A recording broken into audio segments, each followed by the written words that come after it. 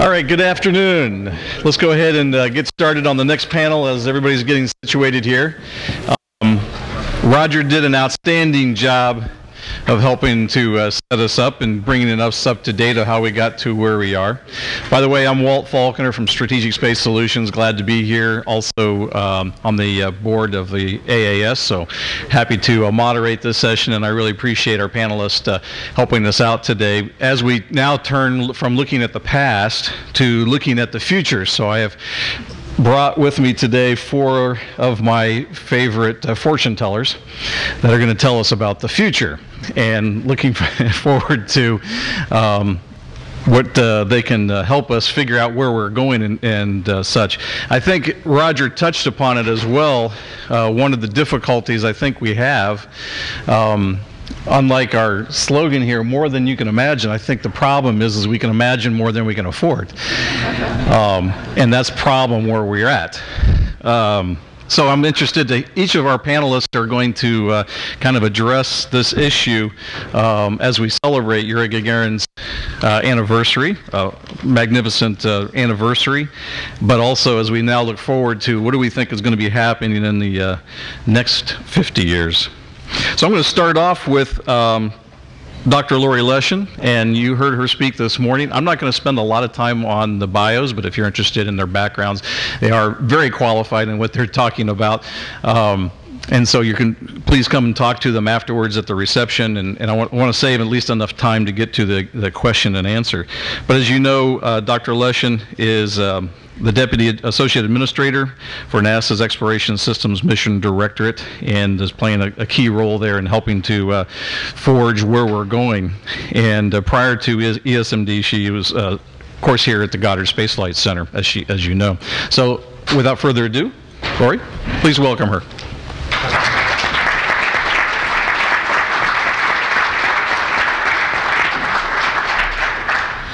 Great. I don't know, Jay, if you've... Okay, that's it. Excellent. Well, hello again. Yeah, I forgot to mention this morning that I was standing in for Doug, who is obviously the AA of ESMD, who had the pleasure of testifying before the House Science Committee this morning. So I hear it went well. I was up here, so couldn't watch, but this was actually the talk I was asked to give here, which I'm thrilled to do, and you'll see some commonality with the remarks I made this morning if you were here then, but I'm trying to step back here and talk a bit more about the why and how we've arrived at this, at the different components of our human exploration program going forward. And then we'll hear from some great folks that are working with us on some of those programs, so you'll get a little bit more detail. I'm thinking on these individual components going forward. Why don't you go to the next slide? So I always like to start at the very highest level of asking why we do this, and we just heard a great talk that had a good discussion about why people explore. And again, these are my words. This isn't taken from any NASA document somewhere. So this is literally my thinking about why it is that we do what we do and why I am motivated each and every day to come and try and make this happen. And I truly and firmly believe in my gut that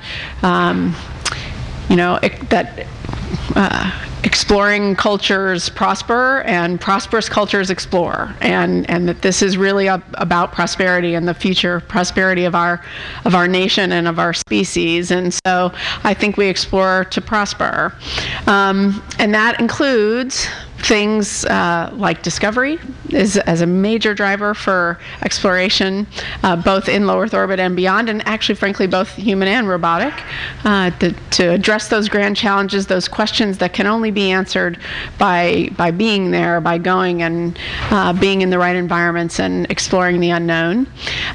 Innovation, I think that's a word we hear a lot these days. It's a very fashionable word, but it's really true when it comes to space exploration.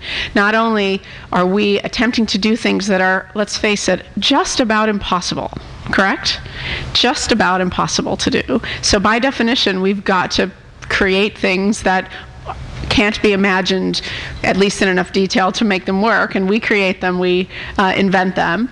And of course, this ends up with great jobs and also emerging markets. And so I want to, at this point, say, this presentation is mostly going to focus on the Beyond LEO part of our mission, because one of the panel that we have here, but also because we have an entire commercial spaceflight panel tomorrow that's really going to focus on that. And I strongly recommend you come and hear what those wonderful folks have to say. But in my mind, again, and I mentioned this morning, creating this commercial capability for human spaceflight in LEO is a fundamental cornerstone of our broader strategy for NASA to focus on sending humans beyond LEO. We've got to make both of these work in order to have each of them be successful. That is, NASA needs to keep its gaze firmly on the frontier, and we need to make sure that activity in LEO is increasing and becoming increasingly accessible to many, not just a few. So to me, that's extraordinarily exciting, and we'll be creating new markets in ways that you should ask the panel about tomorrow in more detail. So again, I think they're very linked and very important.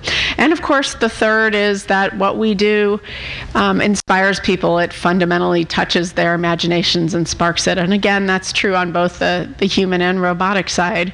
I've had personal experience with this, where I spent a lot of my career studying little meteorites from Mars in a teeny tiny lab in a basement of a building, and got a call saying, well, one of these we think has fossils in it. Remember this, 1996, life on Mars and the meteorite? And I couldn't believe it. It was great. But sure enough, the next day it was the front page headline on every single newspaper in the entire world, and the president was talking about these meteorites I used to study in my little tiny lab under the stairs.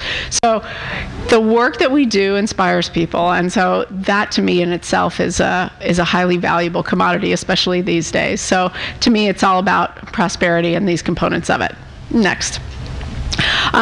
So we can talk a little bit, and I didn't talk about this morning, and it's probably totally unreadable, and I apologize, but about where we're going beyond low Earth orbit and why.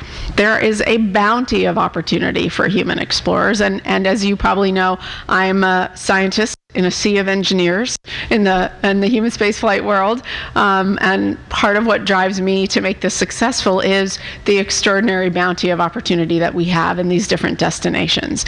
And what I want to talk about today is this concept of a capability-enabled framework for human exploration. That is, it's not about a single destination with a date stamped on its forehead. This is about enabling the ability for humans to go to lots of places throughout our solar system over time as we develop the capabilities to get them there, reaching ever farther, ever further as we go.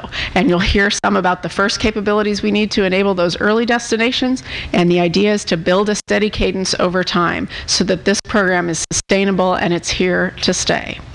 So that being said, there's a lot of great places to go. That includes high Earth orbit, geosynchronous orbit, and Lagrange points, those sort of deep space kind of destinations that where we can understand operations in microgravity and building things beyond low Earth orbit, where we can, where there might be interesting scientific experiments that could be done and constructed in these environments.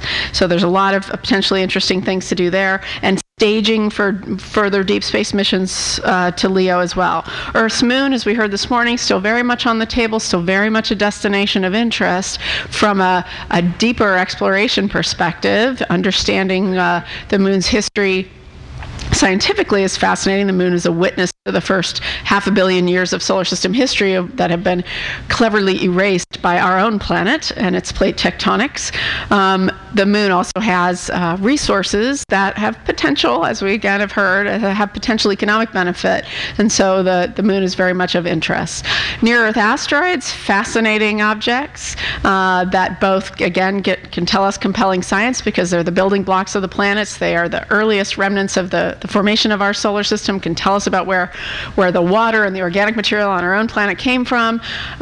Also, occasionally, they change the course of the history of life on our planet. They've changed it quite dramatically. It'd be nice to know and understand how to avoid that in the future, if possible. So planetary defense very much plays into the conversation about near-Earth asteroids.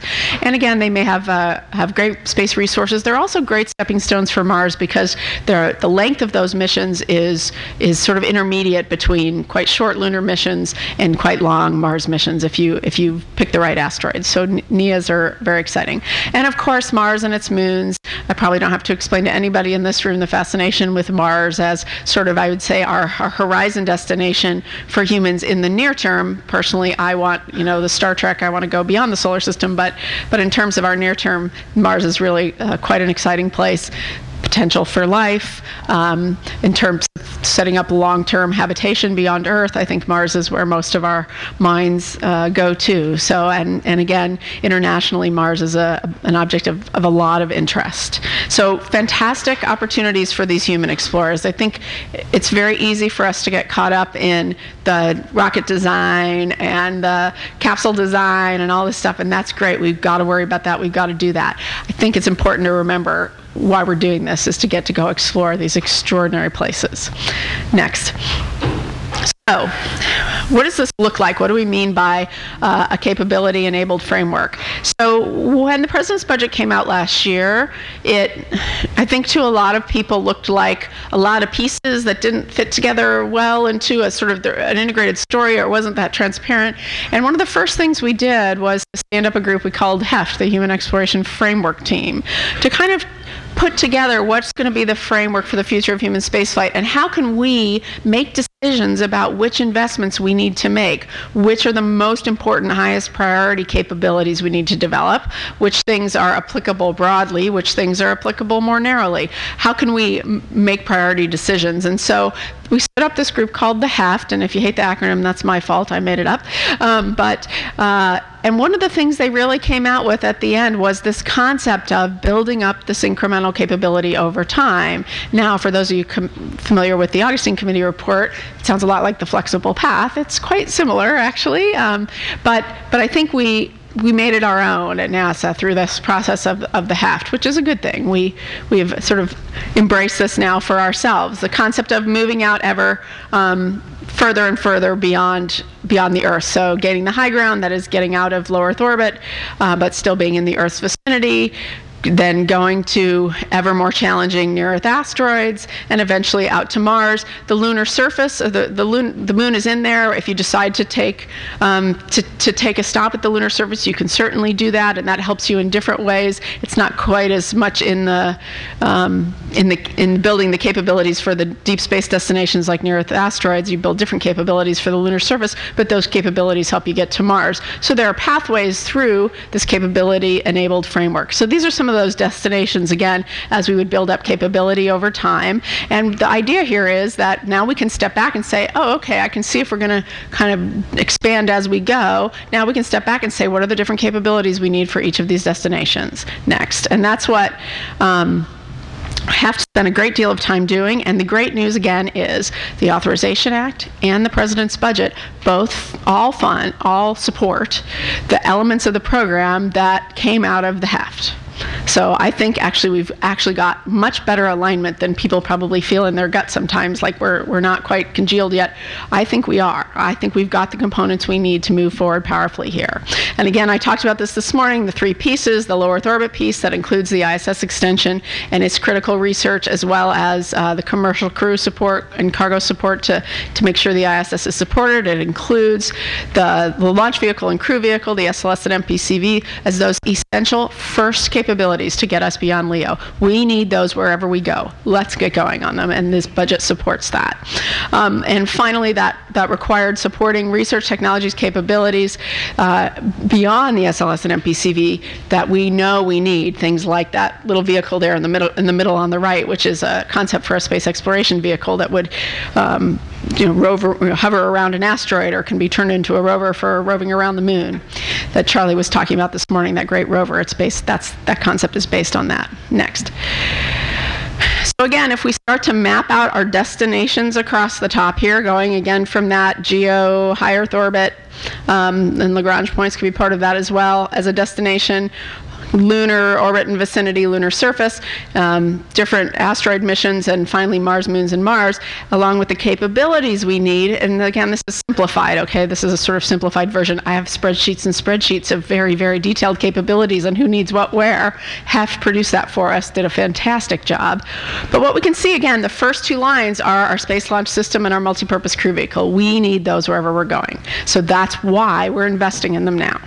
There are other capabilities that are needed in some, most And what you can see is any and all destinations need at least something else. So we do need to be investing in other things as well, like advanced spacewalking capability or long-duration habitats or that space exploration vehicle, in-space propulsion, and surface capabilities. But we can, over time, build up these other capabilities as these vehicles are developed, as we do our investments in the other advanced capabilities to enable us to go further into the solar system. So that's the concept of the capability-enabled framework. It says, look, we don't have to have the destination with the date stamp. We know these are things we need. Let's start investing in them now. Let's get going. Next. So that's all I'm going to say about this, but I think that our future is really about committing to a sustained presence for humans in multiple destinations. And really that is what we're about. It's about opening the solar system and creating that sustainable future. This is a very different approach than NASA has taken for deep space exploration in the past, and so I think it's a little bit of a reimagination of the future of human spaceflight. Next. But you know, Star Trek went from its old persona to the new, hip, cool persona and reimagined itself in a more modern version. And what I say is, if they can do it, why not us? Thanks.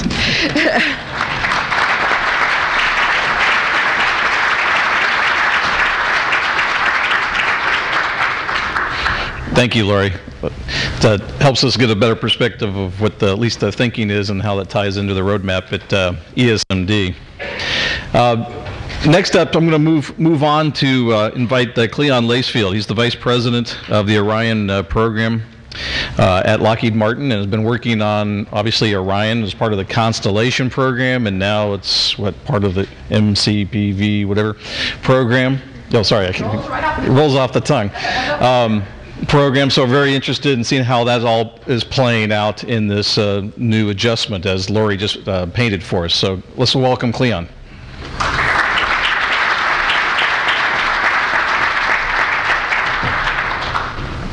Thank you very much, Walt. It's a pleasure to be here today and to really talk about some of the accomplishments that we've had on the program. And I would like to emphasize that with this program, we have a very young design team, so I was very pleased to see the young students here today. 35% of our team is under 30 years old.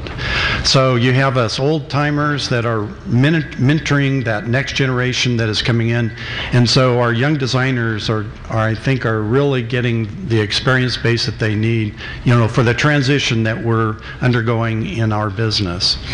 If we kind of think about what Laurie just talked to us about, I would like to show the accomplishments today, talk a little bit about what technologies and what is the state of the art that we have in the Orion vehicle, and then it's our imagination of how we would take stepping stones forward. And I can do that where they have a lot harder time doing that because they're in the middle of a lot of program reorganization and technical things that they need to work on their architecture. So could I have the next chart, please? When we look at the Orion vehicle, we have the launch abort system, the capsule, the service module, and when we think about this system, I think it's important to note that the launch abort system has set the design loads for this vehicle.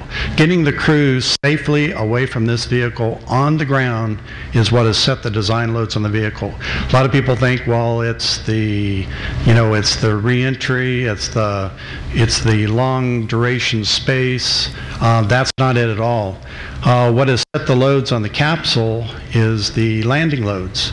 And remember, we've set up this system so that we can have a shootout. The crew is still safe. Even if we accidentally land on land, the crew is still safe. And we've done that with a lot of design help from a lot of people in this room, and from a lot of help on the NASA and contractor team to pull that off. I think it's interesting to note that when we look at this vehicle, everyone says, well, it looks like Apollo. Well, this vehicle is based for a minimum stay in space of 6 months. The maximum time that we can stay in space is 3 years.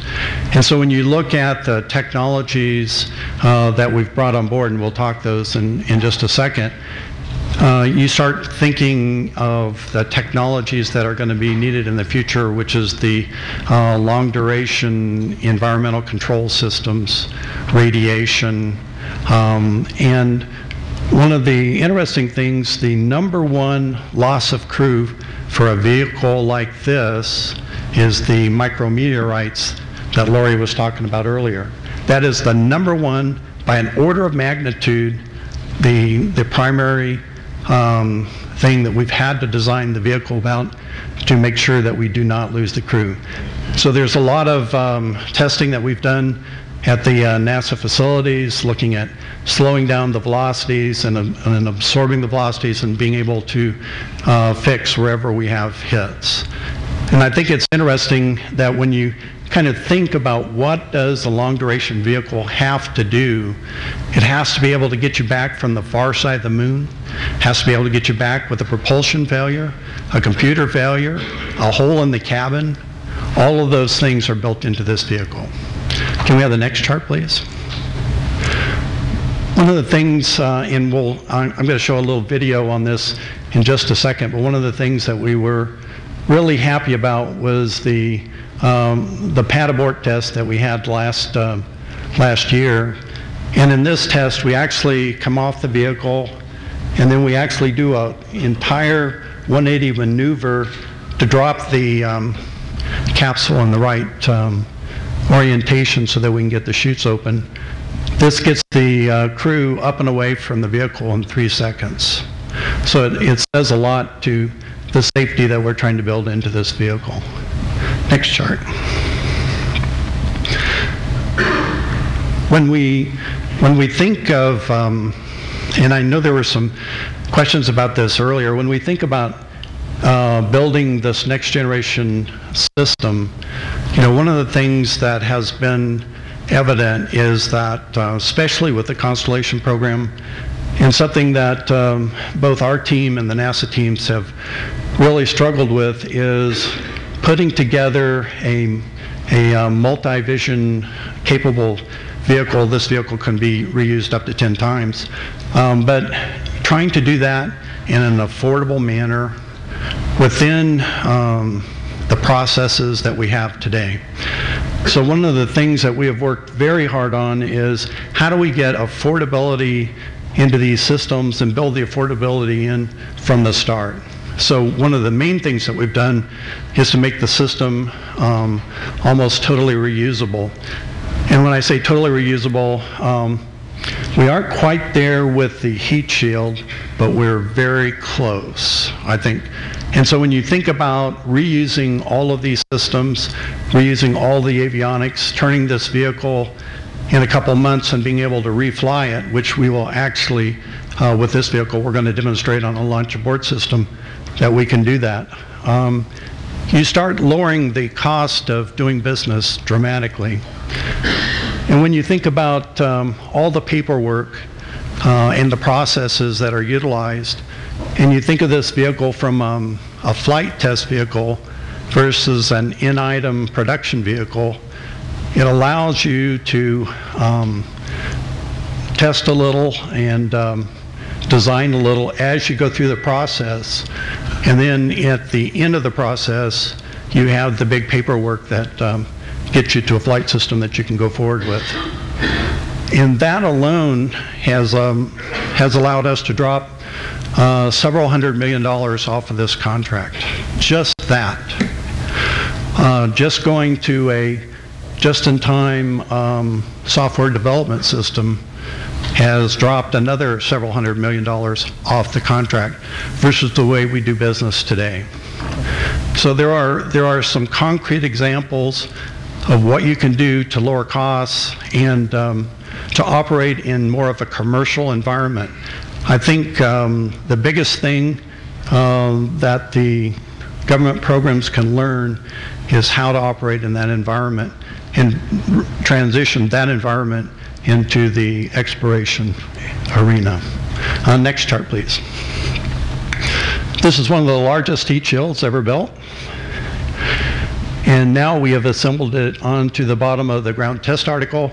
The ground test article that we showed the capsule before, we'll be going through a whole series of tests on vibration, acoustics, and drop tests at Langley here next year. Next chart, please. From a propulsion arena, we have tested all of the propulsion systems on Orion. We have completed the qual testing on the crew module. We have completed all of the development testing on the OME and the service module. Next chart, please. One of the things that we are very proud of is the advance in avionics. We are flying the Storm experiment, which is a navigation experiment on the next shuttle flight. They will actually dedicate a day to us on that shuttle flight to show the state-of-the-art system. This is far in advance to what the shuttle is capable of today. Next chart, please. The next part I'd like to show you is kind of the stepping stones, and this is how we could go forward. We would like to see an early test flight of the vehicle in 2013. We'd like to see Todd's vehicle in 2016. And then we'd like to be able to start doing work with either the asteroids or the moon by the end of this decade. And this is our imagining. Now we realize that to pull this off, we have to be affordable. We have to do business differently than what we have in the past, but I think we're all up to the challenge of going down that path. And so what I'd like to show is a little bit of the progress and of where we're coming from, what we've completed to date, and then how we could go forward, if it works.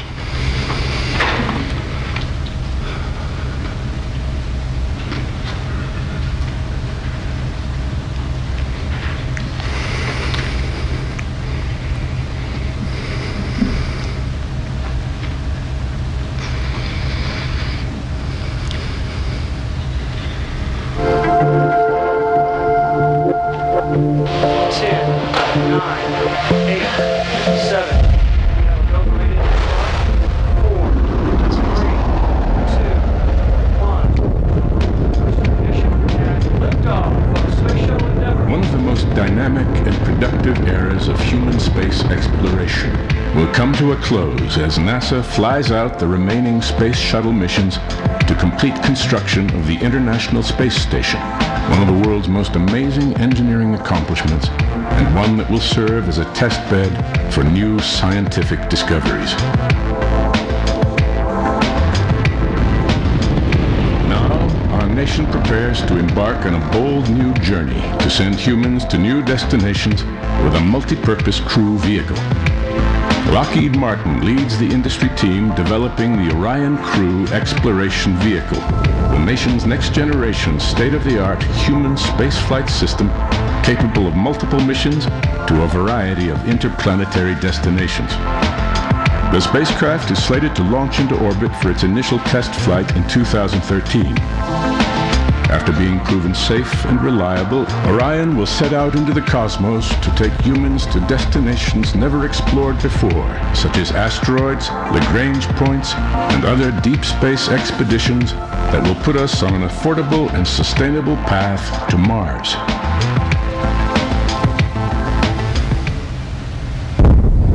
For more than 50 years, Lockheed Martin has been building spacecraft to withstand the extreme demands of launch and re-entry environments, and safety is always our primary concern.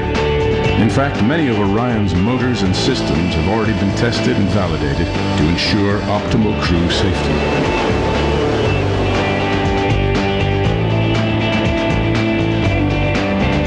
The most significant test performed last year was Pad Abort 1.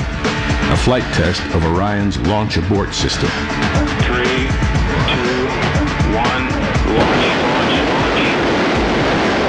The test, performed in New Mexico and simulated using Lockheed Martin investment hardware and software, was 100% successful. The abort system worked flawlessly as its 500,000 pounds of thrust propelled the test spacecraft a mile up and a mile away from danger, allowing it to parachute safely back to Earth.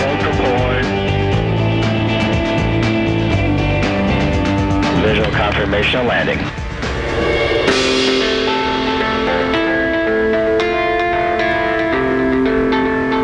Another significant milestone is completion of the first Orion ground test vehicle, which was built at NASA's Michoud Assembly Facility in New Orleans, Louisiana, and shipped to Lockheed Martin's Denver facilities to be integrated with thermal protection systems prior to testing. This vehicle will be subjected to rigorous thermal testing, vacuum chamber tests, and every possible extreme environment and condition it will encounter during launch, spaceflight, and re-entry. These performance tests will prove out the design and integrity of the spacecraft.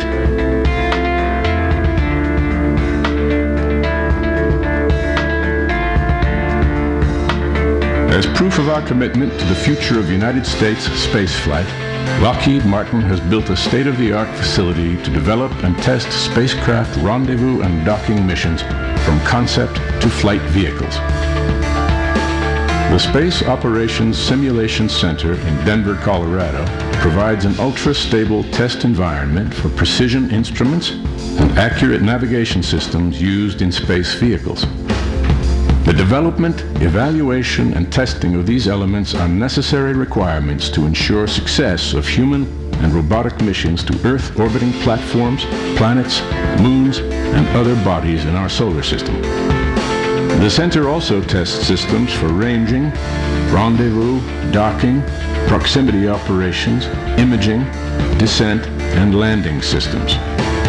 As we venture further into space, this facility will provide the foundation of a capability to reduce the risks inherent in space travel. Using complex simulation models, the Space Operations Simulation Center team will be able to verify Orion's capability to take astronauts to the International Space Station, the Moon, asteroids, Mars, and beyond.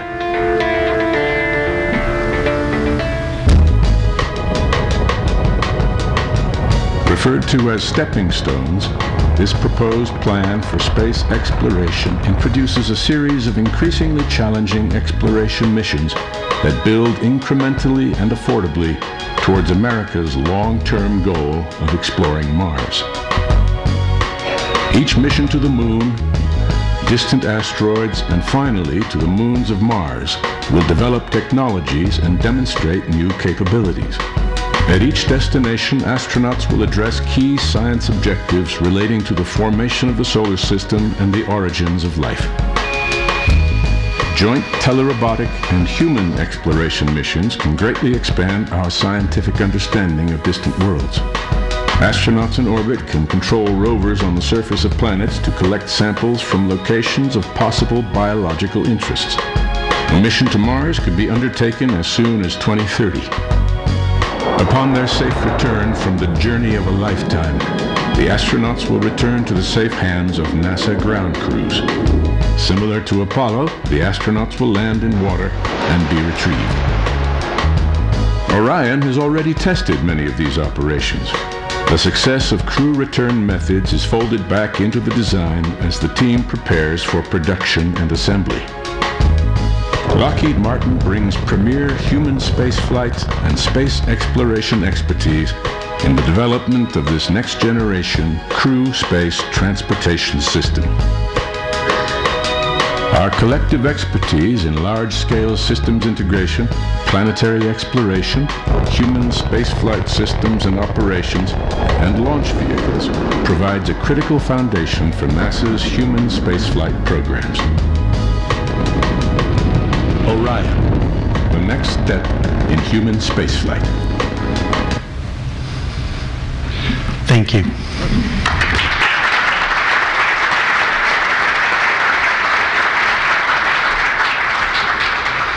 Thank you, Cleon. Our next speaker, to give us a different perspective, is Dr. David Mindell, historian and electrical engineer and Debner Professor of History and Engineering at the Manufacturing and Professor of Aeronautics and Astronautics at MIT. So I'm looking forward to a different perspective. So let's welcome David.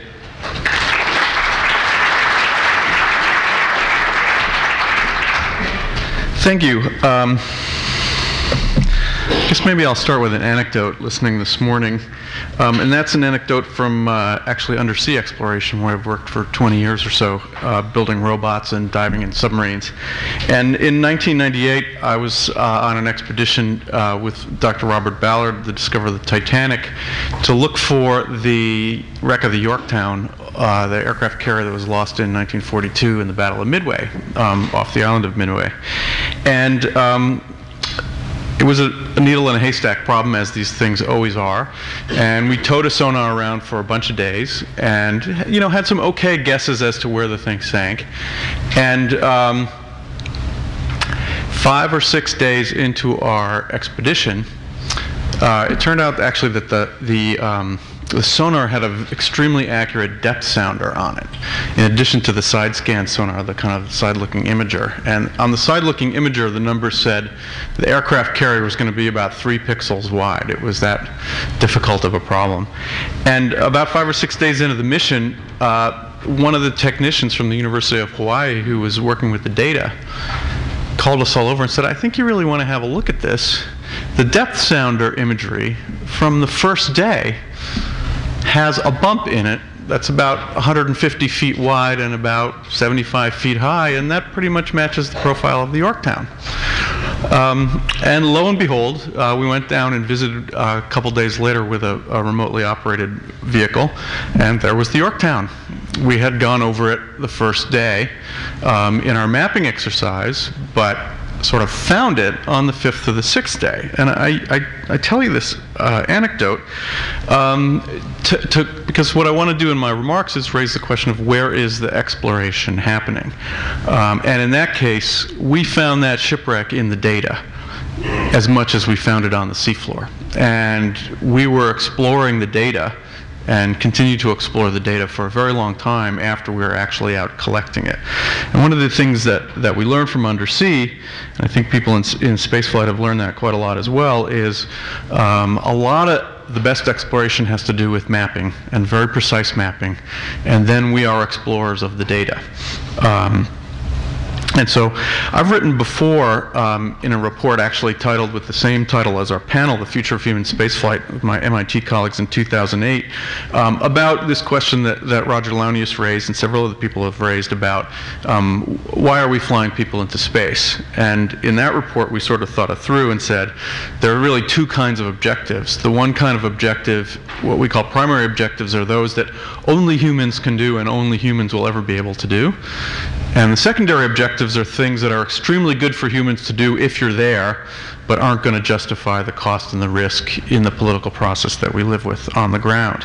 And strangely enough, when you think it through that way, it really is the things like political pride, prestige, international competition that provide, and not least of them the expansion of the realm of human experience, that provide this realm of primary objectives for human spaceflight. Because one of the things that goes unmentioned a lot in the imaginaries of the 50s and the Apollo era and all of the history that Roger shared with us is that for all that imagination, no one imagined the progress of computation and information technologies and communications that we've seen. And that, to a very great degree, has changed the equation. So Dr. Leshin mentioned this morning in her talk about the mission of ESMD to expand human presence into the solar system. And the conversations, both in the history that I've studied and worked in and the current ones, constantly come back to, for human spaceflight, these questions about experience, human experience, presence. What is it that we gain by presence? And as a robotics engineer and a sort of engineering skeptic, I tend to think that all the sort of details, remember that von Braun's original vision for human role in the space station was to get out and change the film on the space telescopes and bring the canisters back. And all of these sort of tactical human abilities are are very frequently overtaken by various technological changes, except for some of these sort of core experiences. And if you talk to the Apollo astronauts today, they'll often say, you know, it was the experience of landing on the moon, that was the thing that we really took with us that's the most lasting piece. So my question then is, what does it mean to have a human spaceflight program that takes that goal seriously and really looks at those goals? Because, and to be provocative, any other rationales for human presence are always going to be overtaken by other types of technological change. So I'll suggest 3 of them today. Well, let me step back on that a little bit. I want to quote my colleague and friend Stephen Pine, who's written a very good book on Voyager, which really sort of thinks this problem through as well and thinks about the problem of exploration. And he puts it this way: the fact is, exploration itself cannot long command the political will and cultural commitment it needs unless it can rally deeper justifications than curiosity appeals to some generic imperative, hyperspace rhetoric, or very expensive and often very arcane science. The power of exploration at any given moment derives from the power it shares with its sustaining society. And again, Roger's been very clear about what that power was during the Cold War. We're much less clear about that now. The more deeply it can draft from that culture, the more interests it can tap, the more robust will be exploration's support and the richer its impact. But something has to hold those pieces together, and I think in a lot of the conversations we've heard this morning and in general, we're really looking for that something. So let me suggest 3 things. They're actually a little bit mundane, except for the last one in a certain way, but I think they all build, that could make a human and remote exploration program a little bit more compelling. One is to be more open and inclusive of other ways of doing business. We've heard some of that just in the previous talk. One is to be more open to experiment, and the other is to be more forward-looking in the integration of remote and autonomous systems with human presence. On other ways of doing business, I'm going to go quickly through this piece actually, but I want to draw a little attention to, in the discussions of the retirement of the shuttle, you were frequently seeing profiled these incredibly impressive people who work on the shuttle and, you know, use the putty knife to refine the foam on the bipod ramps. And it's a wonderful historical documentation of all of the human labor that's gone into both constructing the shuttle when the pieces are new in the tanks and turning around the existing orbiters. And as an amateur craftsman myself, I have tremendous respect for those people, and I think in many ways they represent the best of our country. As a historian of technology, I look at those practices and I say, that's pre-industrial. That's craft technology, okay? And we're living with a space transportation system that is literally early modern, in ways that we're used to thinking about the early 19th century more than the 20th century. So it's very interesting to think about what will spaceflight look like as it is truly brought into the industrial era, and given that that era may well lag the industrial era in things like manufacturing by perhaps a century, maybe even longer. Similarly, I constantly see, and I see it woven through a lot of the presentations we've seen today, I teach a lot to engineering students at MIT about values. What are the values that are embedded in your technology? And I still see in space hardware values of complexity, of giantism, of lots and lots of human labor built in. And these are values that have largely been moved on from in other industrial settings. We've heard that mentioned a little bit. You know, you constantly hear, and a little bit less now than you might used to, the shuttle is the most complex machine ever built, or the ISS is the most complex. You know, to my engineering mindset, that's not something you brag about, actually. Complexity is something that you manage, you try to eliminate whenever you can, and then you manage it in a slightly embarrassed way in places where you really can't get rid of it. And so what I'm getting at is I think there's really a wonderful and very important place for the new commercial companies to be involved in human space flight. And I should say I'm a huge fan of what's going on and the change in direction we've seen in the last couple of years. There's a lot of uncertainty, and it's very difficult for people whose livelihoods depend on that. But at the same time, the Constellation program was headed nowhere very fast, in my opinion. So I'm not being critical, and I think that the commercial companies Well, by definition, particularly the more startup companies have more thinking about lean, more thinking about small, by definition being forced to think about solutions of simplicity. And there's just, especially if you're a true believer, and I'm not always sure if I am, but if you have the religious conviction about human spaceflight, leaving the planet, how can we say that the one way we've learned how to do it through this one government agency is the only way to do it? We know from the last 50 years of scholarship in the history of technology that technologies reflect their organizational contexts, and they take the shapes of the things. And again, Roger did a great job of showing how the setting that led to NASA created the way that business is done. Has its successes, has its failures. Maybe in the long run, we'll see that that's really the best way to do it. But we can never say that with any assurance until we try not just one, but many different ways. And again, I think the key is commercial companies more than any one. Number two, being more open to experiment and research. I sat in the audience here last year, and I heard a remarkable presentation about salmonella research on the station and on the shuttle. And I'm sure many of you are familiar with what I'm talking about. Very impressive work, all kinds of potentially important implications. But very crucially, in that conversation and in the presentation, and in most of what I've read from NASA about that work, there's no mention about why it required human spaceflight to do that work. And as near as I can tell, most of the human involvement in experiments involved an astronaut sort of turning a crank on a canister to activate the experiment. I've done some reading online for the AMS, the Alpha Magnetic Spectrometer, just the user manual. And as near as I can tell, there's very little human input on the on-orbit humans of what that does. It's all sort of a remotely operated system.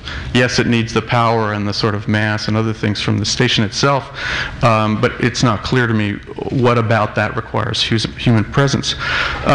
Furthermore, I'd say we actually know extremely little in a rigorous, scholarly, particularly social scientific sense, of how science is really conducted, has been on the shuttle, is being conducted on the station. How much do these environments really resemble laboratories in the terrestrial sense?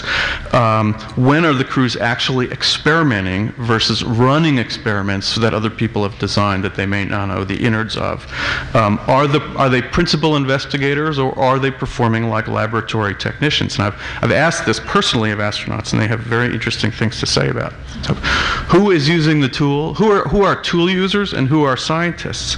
And actually, the statistic I saw this morning of the 1,100 investigations that have been done on the station so far, there's a database there to begin looking at that kind of question about what's going on. And I think it's really simply astonishing how little studied and little published what people are actually doing in orbit are from a rigorous ethnographic, social scientific perspective. How can we even say what we should be doing when we don't really even know what we are doing? We've got to open up spaceflight. We've got to collect the data, analyze it, and publish it in the same way we do in the other space sciences. And I would add that social science happens to be cheap, weightless, and doesn't involve a lot of toxic chemicals.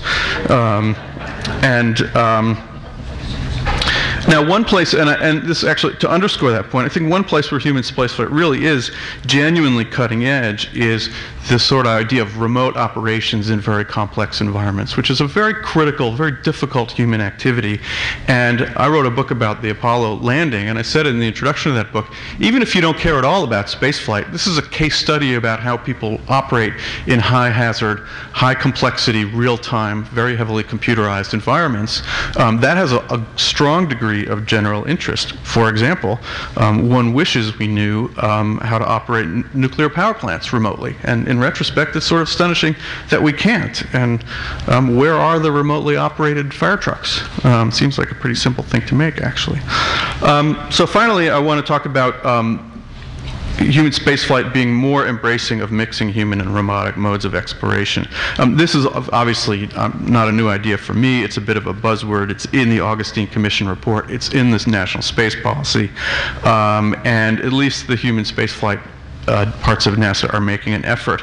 Unfortunately, the current one seems to be Robonaut, and my apologies to anyone here who worked on it, but as a robotics engineer, I'm always very skeptical of robots that are too explicitly anthropomorphic. The claim is that that humanoid robot will be able to use human tools in human environments better than other types of robots. But forgive me, but it seems like the whole thing is being backwards here. Spending a lot of money, putting a human environment into an orbit setting, and then building a robot that will operate in that human environment, that's about 4 steps away from what my engineering mind tells me would be the right way to go about it. Moreover, it's being made by a Detroit car company, which I'm not sure is really what industry that we would like human spaceflight to emulate.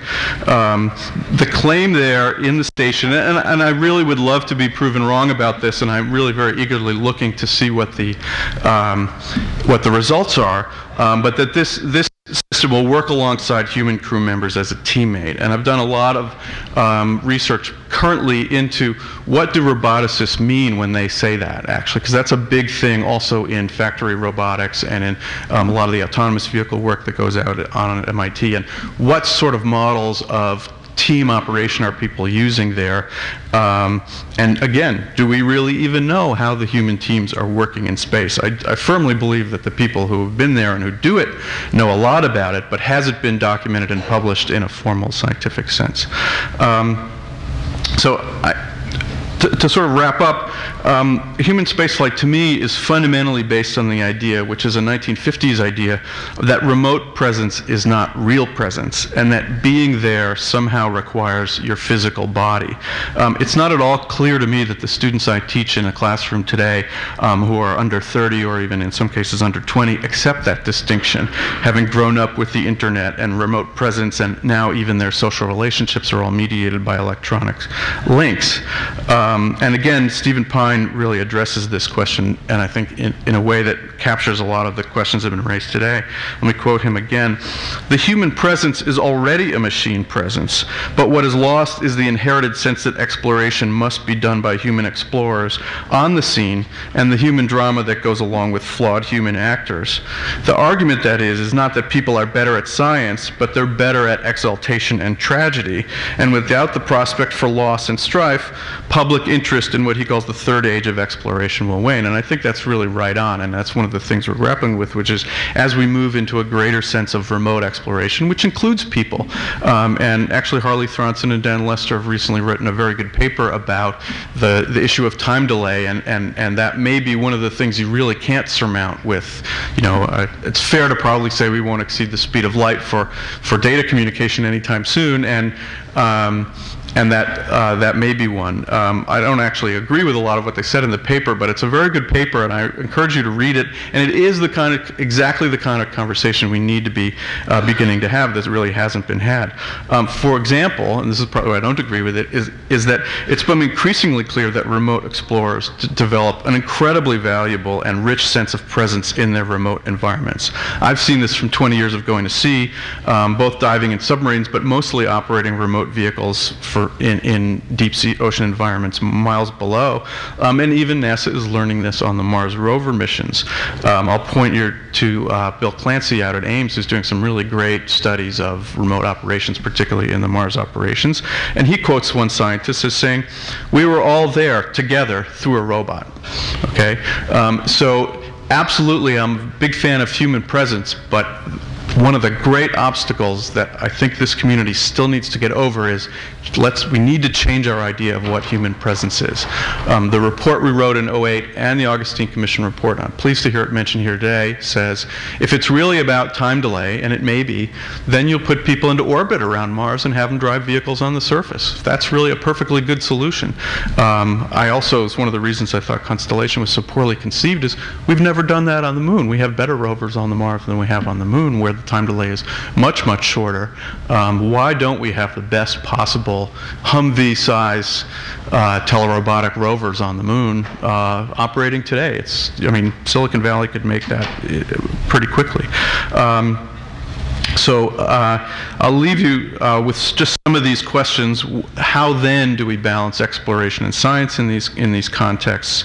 And we really need to be thinking about what are the problems we're trying to solve, what are the ways we're going to get there, and in the ways that, and all the history that Roger talked about, spaceflight was so compelling to people, and still is, because it changes our senses of who we are, that this whole changing of what is human subjectivity, what is human presence, what does it mean to be there, that's a problem that's really going to compel people in the coming years. And I'll just close with a little ad, which is that we're having it's MIT's 150th anniversary this year, and we're having a symposium April 26th and 27th in Cambridge to address exactly this issue across spaceflight, undersea exploration, actually, and also exploration of air and Earth. A lot of our MIT alumni astronauts will be there. John Grunsfeld, who I see back there, will be there, and some of the Apollo folks, but also a lot of the people from the undersea realm to really address these questions across these disciplines. So I'll leave it at that. Thank you.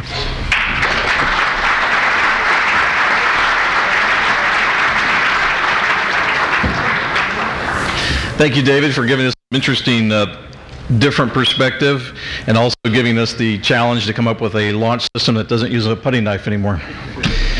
And to address that issue, our last speaker is in charge of the current activity, looking at the Space Launch System. It's Todd May, who is the Associate Director for Technical Management at NASA's Marshall Space Flight Center. So let's welcome Todd.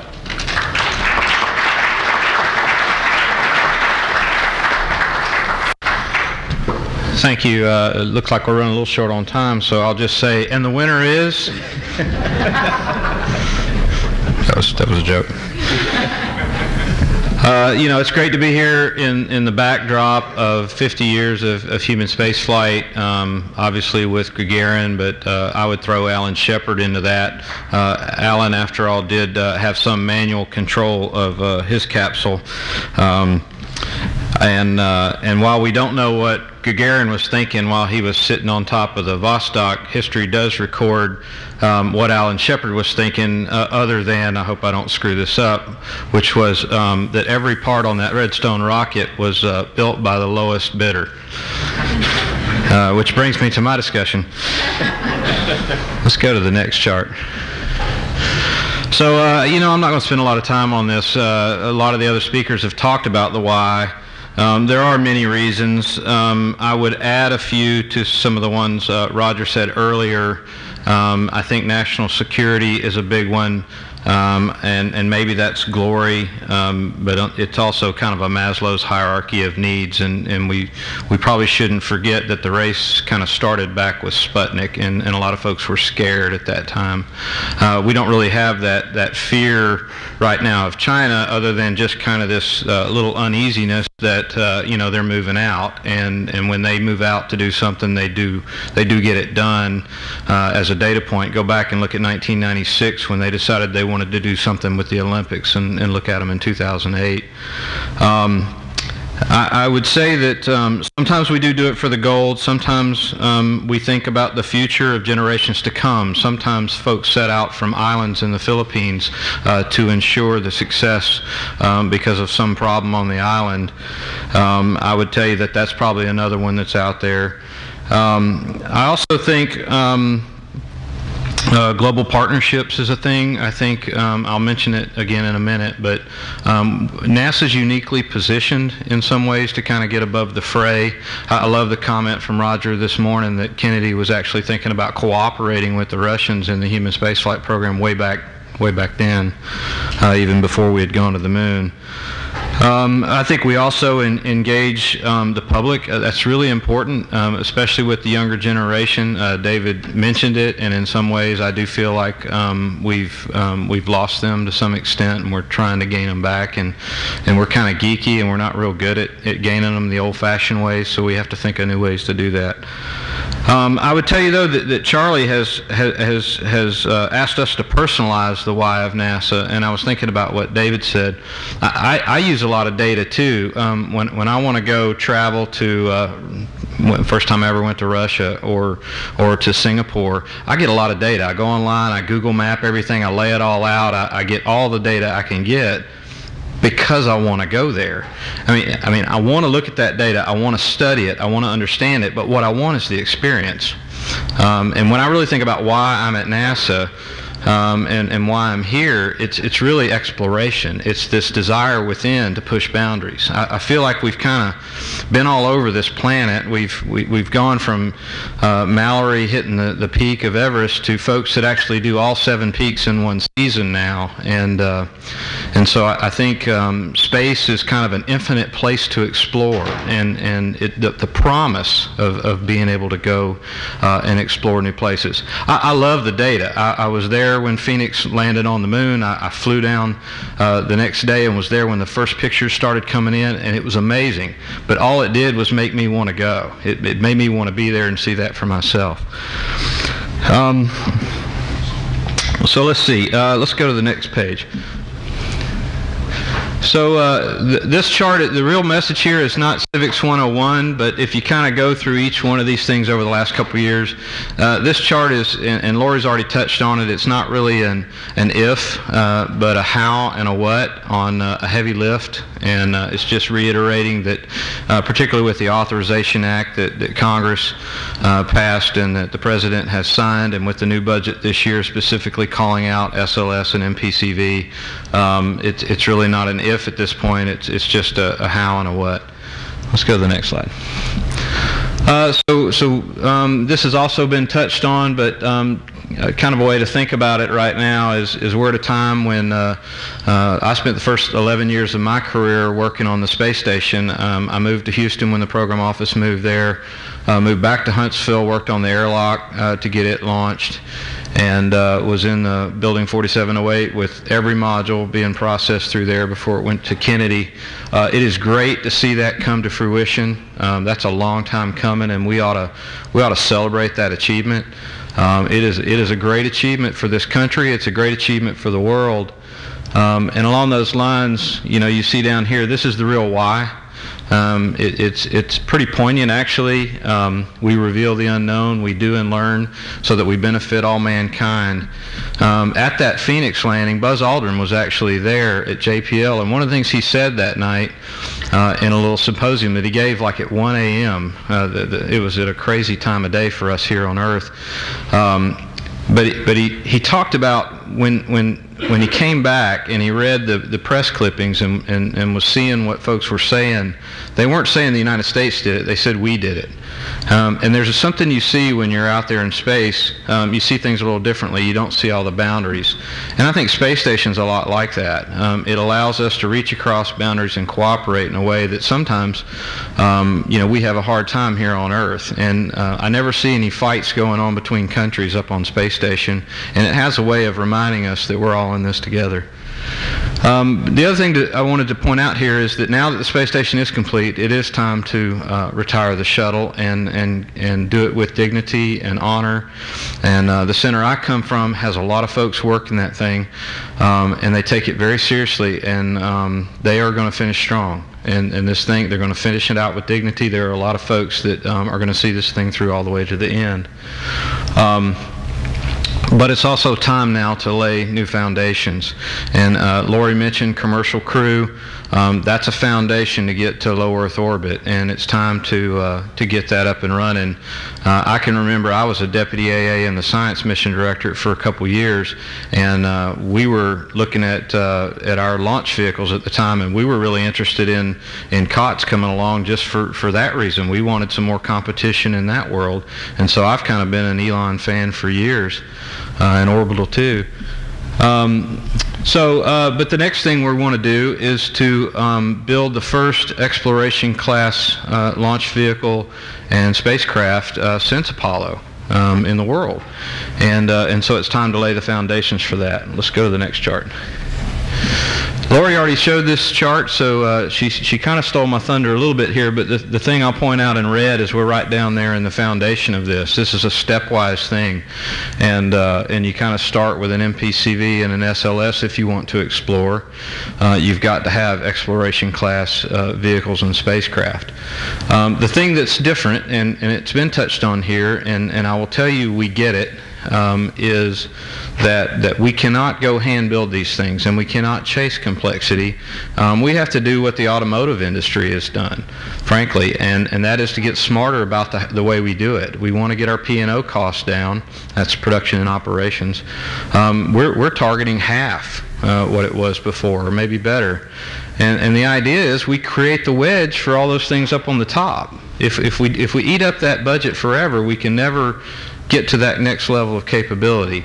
And so we take that on very seriously. You heard Cleon talking about it as well. And I'll talk a little bit about that on the next chart. So, there's not a lot of detail here. I will tell you, interesting year. I tell my folks I always have this chart of the guy at the end of Dr. Strangelove riding the bomb. It's how I learned to stop worrying and love the rocket. We've done a number of studies, and we've studied architectures for 10 years, and we literally have a database of over 2,000 various architectures, and we've just about gotten all the studies we've done in the last 2 years to where they're all on the same set of ground rules, so we've got a pretty good way to compare everything. But you see the HLPT we got going there, looking at what the president had put out in 2010, and that led into, I believe I can't really see it. It looks like maybe the HEFT studies that Laurie talked about. And then the figure of merit studies, where we actually tried to take what we were hearing from the various stakeholders and lay that out. And then that led into HEFT 1 and HEFT 2, which laid this capabilities framework you just saw. And then leading into the December time frame, we decided it was time to, since that didn't lead in a decision on architecture, to go stretch out the corners of the blanket.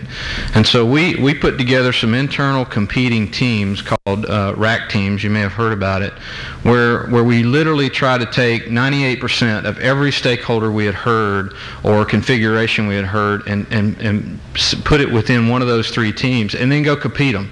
And we literally told the teams, you're competing for beer and pizza. And you would be surprised what a motivator that was to get. We gave them sets of requirements and thresholds and guidelines or goals and thresholds, and we allowed them to play with the knobs.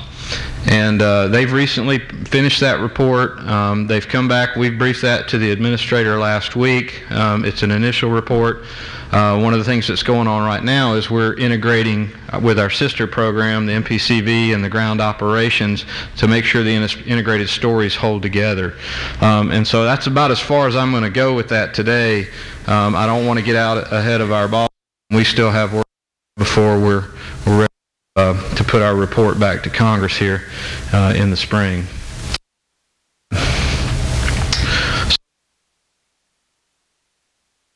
There's a lot of things to how you design a rocket, and a lot of people have their pet what it takes to get it done. And you can see here, if you optimize the rocket for various systems, you get different results. It's pretty interesting to note that about 15 years ago there was one of these for space station. I don't know if you remember, but there was the Boeing space station. It was all modules, and the Rocketdyne, it was all solar arrays, and I think it was the McDonnell Douglas had all the trusses. But the other aspect of this is there are other things to consider in today's environment other than just systems engineering. You have the political aspect, and we did back then too. That's nothing new. We had it during the Apollo program. You know, when I moved to Houston, space station passed by one vote, and it was tough. It was a hard-fought battle to get that thing through. So I would tell you that and I would say about Space Shuttle too. My boss, Robert Lightfoot, told me a story one day when I was feeling kind of down about everything. He said, George Mueller stopped by my office one day and he pointed at the model of the shuttle and he goes, that's a political vehicle. And he said, yeah, but it's still flying, and it's been flying for 30 years. So, politics is part of it. We live in a democracy, and it's just part of the way things get done. And so, I think we're offering the best advice we can up through our chain of command with the best systems engineering. We take into consideration the factors that are out there. But I do believe in this country, and I believe in the democratic process, and I do believe we're going to come up with an answer here that fits the bill. fill at the end of the day. Next slide. And just a word on incremental capability. We touched on it. But you know, space station was an incremental build as well, and one of the things we're trying to do is to swallow a development curve, or one of the ways space station was able to do it is you swallow it in little chunks at a time, right? So you build incremental capability, and there's a little bit of talk about that going on today, but honestly, that's the way you do it. You know, if you're going to build a capability, you don't build it all at once. You build it incrementally, and you do incremental improvements. I got my my iPhone 3 here. I noticed David's got his iPhone 4. I'm waiting to get my iPhone 5 this summer. You know, you do block updates, and that's just the way it's done. So I don't really fear incremental build-up. And I'll leave you with this slide. It's an old popular one here. You know, if we had abandoned the frontier and we had just sent robotic probes over to California, you know, we wouldn't have we wouldn't have Californians today. We would just have sent a bunch of probes out, and maybe data would have come back. I say all this to say I do believe we will continue to expand frontiers as long as we have the capability, and I believe the United States is one of the few countries that has the ability, if we are to ever explore.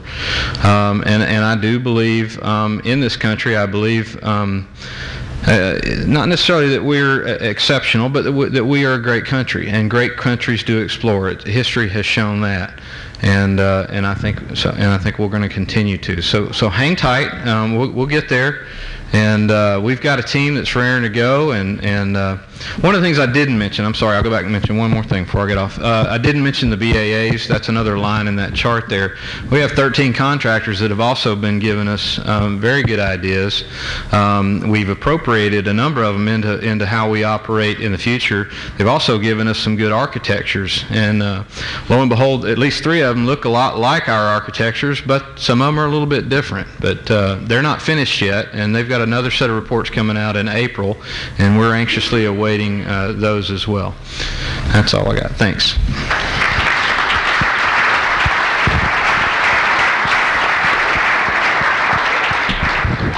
All right. Thank you very much for some excellent presentations. Give us a lot to think about. So it's now your turn. We have a microphone here, so please raise your hand, and we'll start with Frank. Yeah, a question for Professor Mindell. It occurs to me, if you go back to when the Augustine group was doing their review, I recall there was a famous study, I think it was by Aerospace Corporation, that looked at the likely cost forecasts, and they kind of looked at the history of what costs had been over NASA programs over the last 25, 30 years. We know that number has gone up for lots of different reasons. But then they applied that to looking at future programs, and almost like they accepted the past as being the expectation of the future. And I think when I think to the successes we've had in the information technology world, about how Moore's Law has had a different expectation, and maybe you could discuss a little bit in terms of are we fulfilling our worst expectations sometimes in aerospace or in space because we've had problems in the past and we just assume in the future, and so we all start moving towards that suboptimal future.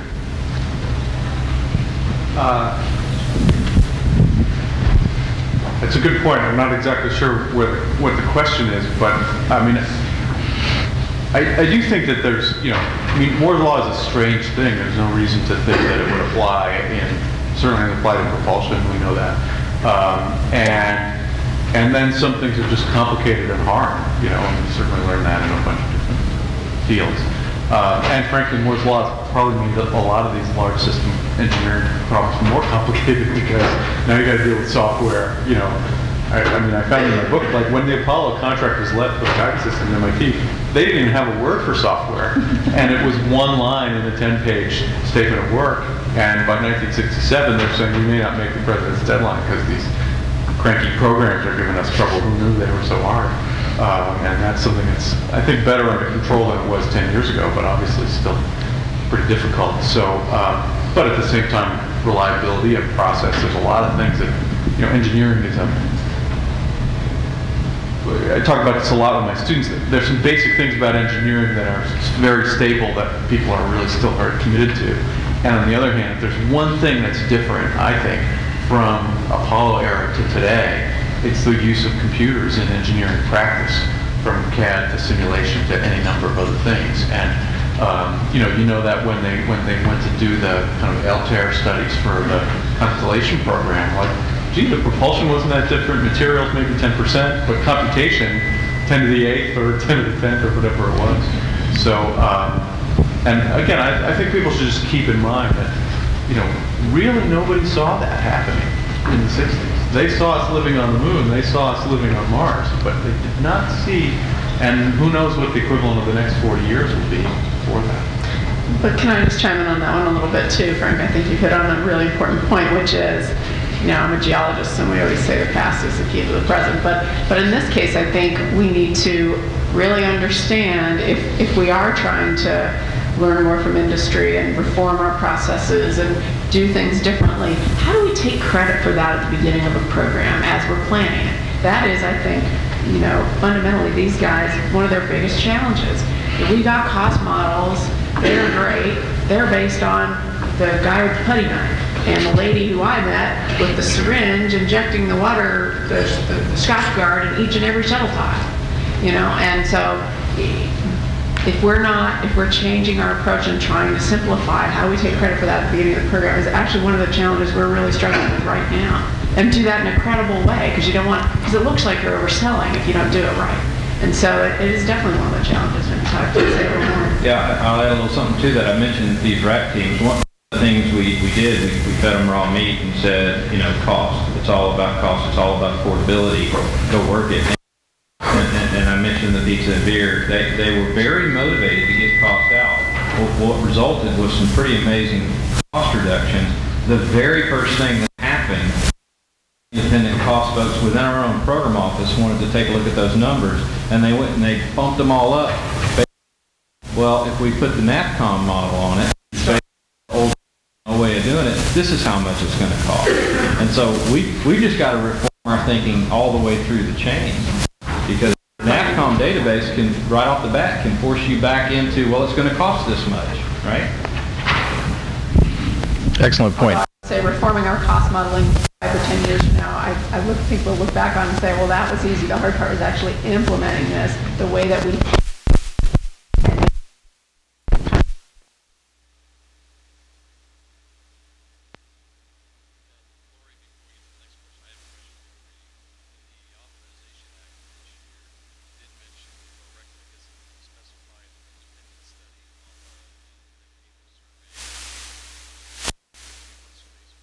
Can you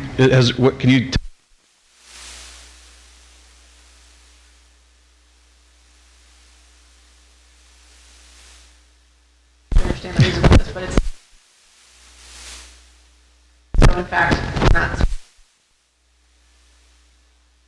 We're thinking about that right now, internally formulating it, and I'm going to be over at the academies next week talking with them a little bit. So I expect that we'll be working over the next 2 months to get a statement of tasks together for that study. I think there's some opportunity there, I think, to try and engage our communities broadly.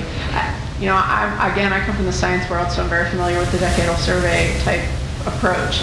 If you think about those, they are pretty narrowly focused on not just science, but individual, fairly narrow science disciplines, and they're mostly populated by the scientists who care about the scientific results of those disciplines, but aren't necessarily in the business. You know what I mean? There's not a business aspect to it so much, although we're not as pure as you might think. I'll say that. So this is actually a really tough nut to crack.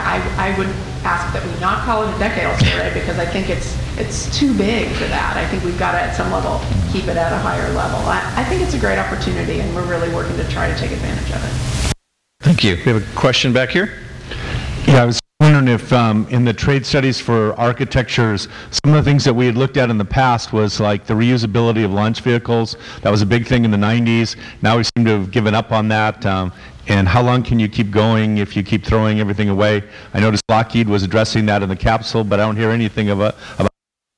And then the other one that a lot has been analysis over the last couple of years is on propellant depots and what that could do to enhance the architecture and the capability of the systems we're developing. Just wondering if that was in the trade space. Could you introduce yourself, please? Yeah, my name is Bruce Pittman. I'm from NASA. Okay, who would like to take that question? You want to start with the... Do you want to do the architecture? I'll take a shot at both of them. With respect to reusability on the launch vehicle architectures, there was not a specific reusability in the architecture. As a matter of fact, the ones that tended to be, if you will, shuttle or Ares derived, we went away from the reusable aspects of the parts you might use from those vehicles. With respect to propellant depots, we're obviously just working the launch vehicle aspect, and that was more of a heft thing from headquarters. But the reports I got was that the mission architectures associated with propellant depots tended to have mission reliability issues because of all the servicing events. You also ended up, we talk about chasing complexity and performance, that adds some complexity to the mission. You also end up chasing performance, which can be very high cost in terms of things like cryo boil off. One of the ideas that came out of the BAAs, and I think I can talk about it because we had the contractors share their data with others, was this idea of a LOX-only depot rather than anything else. So that's an interesting idea. We would pass that up to the architecture folks that are working things beyond the actual launch vehicle itself. Yeah, what I would add to that on, on the first part, the reusability part, that was cost-driven on your part, right? It's because you think it's affordability. For the depots, so what I didn't talk about was on that sort of roadmap-y chart that's got all the different destinations. Actually, if you look closely, I bet, on Todd's version of that, you'll see teeny tiny little numbers next to each destination. Those are actually design reference mission numbers. We are still working our way through building full design reference missions for lots of these different destinations, thinking about as these different capabilities come online, how you might go about these missions. Many of these missions require multiple launches, even of a heavy to-do.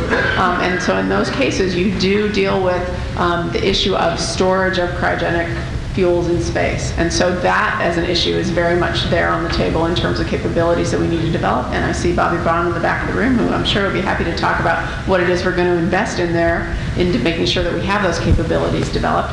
From that, in my mind, it's actually not so hard to imagine propellant depots showing up at some point in the future. Are they the first fundamental underpinning of the architecture as we go forward right now? No, they're not. But I think that the capabilities we're developing are going to allow us to stay open to the potential for using those kind of things in the future. But we still think that the large launch vehicle is a really critical component of that architecture. Have time for one more question? Come on, there's going to be one more question at least. They're all on board. They're ready to go. They're ready to go. Okay, right there. Oh, what's there some? Oh, great. Right.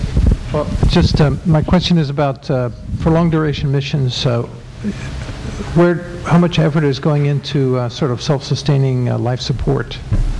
Yeah, so a lot, both in terms of thinking and planning, and then in terms of doing. We need to do both. So what HAPTA's found is, in fact, the most important driver for the life support is not the sort of closing the loop to the nth degree. It's the reliability of, it's making those life support systems really, really reliable.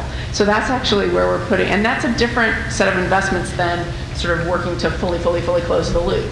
And so we're working actually in the upcoming through the AAS program to develop some good test beds where we can start really, beating the heck out of some of these life support system components and making sure that we can make sure they're highly reliable and developing highly reliable components. So that is absolutely a big part of what we're looking at.